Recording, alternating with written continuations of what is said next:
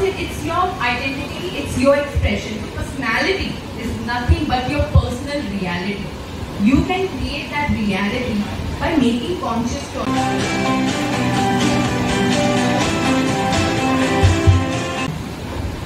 Most important thing, don't judge others. What happens that, I always say being an image consultant and being somebody who's a lot into personal and corporate branding, I feel that people, like when I do etiquette workshops and I tell them on table dining etiquette and I say, if you don't take a drink or you're not having a glass of wine and if you go to a formal restaurant and the glass is set there, please don't go there and turn the glass down or you start saying, oh no, I don't drink. It's nothing about being morally right or wrong. So when you are going to choose something, if you are going to become conscious about your fashion statement, do not make a judgment about others.